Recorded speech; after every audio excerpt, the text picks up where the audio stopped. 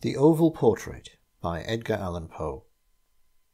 The chateau into which my valet had ventured to make forcible entrance, rather than permit me in my desperately wounded condition to pass a night in the open air, was one of those piles of commingled gloom and grandeur which have so long frowned among the Apennines, not less in fact than in the fancy of Mrs. Radcliffe. To all appearance it had been temporarily and very lately abandoned. We established ourselves in one of the smallest and least sumptuously furnished apartments. It lay in a remote turret of the building. Its decorations were rich, yet tattered and antique. Its walls were hung with tapestry and bedecked with manifold and multiform armorial trophies, together with an unusually great number of very spirited modern paintings, in frames of rich gold arabesque. In these paintings, which depended from the walls not only in their main surfaces, but in very many nooks which the bizarre architecture of the chateau rendered necessary, in these paintings my incipient delirium, perhaps, had caused me to take a deep interest, so that I bade Pedro to close the heavy shutters of the room, since it was already night, to light the tongues of a tall candelabrum which stood by the head of my bed, and to throw open far and wide the fringed curtains of black velvet which enveloped the bed itself.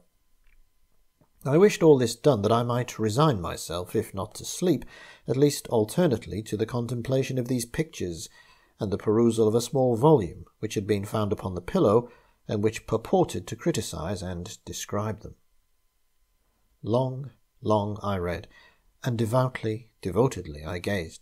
Rapidly and gloriously the hours flew by, and the deep midnight came. The position of the candelabrum displeased me, and outreaching my hand, with difficulty, rather than disturb my slumbering valet, I placed it so as to throw its rays more fully upon the book. But the action produced an effect altogether unanticipated. The rays of the numerous candles, for there were many, now fell within a niche of the room which had hitherto been thrown into deep shade by one of the bedposts. I thus saw, in vivid light, a picture all unnoticed before. It was the portrait of a young girl, just ripening into womanhood. I glanced at the painting hurriedly, and then closed my eyes. Why I did this was not at first apparent, even to my own perception, but while my lids remained thus shut, I ran over in mind my reason for so shutting them.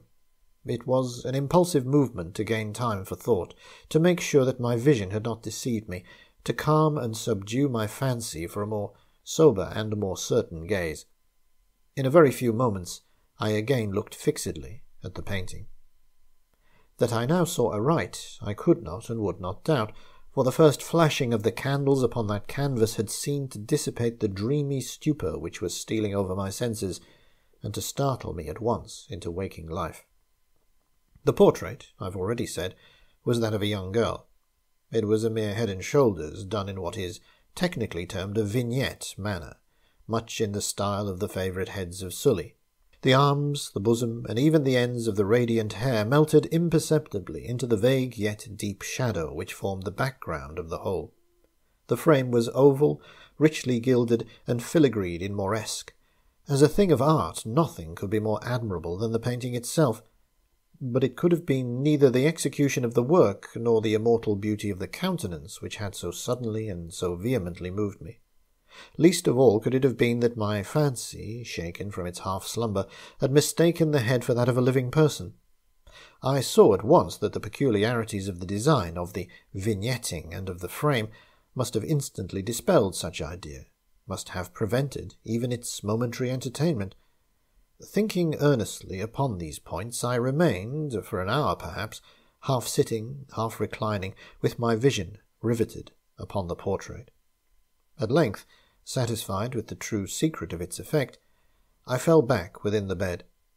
I had found the spell of the picture in an absolute life-likeness of expression, which at first startling, finally confounded, subdued, and appalled me. With deep and reverent awe, I replaced the candelabrum in its former position.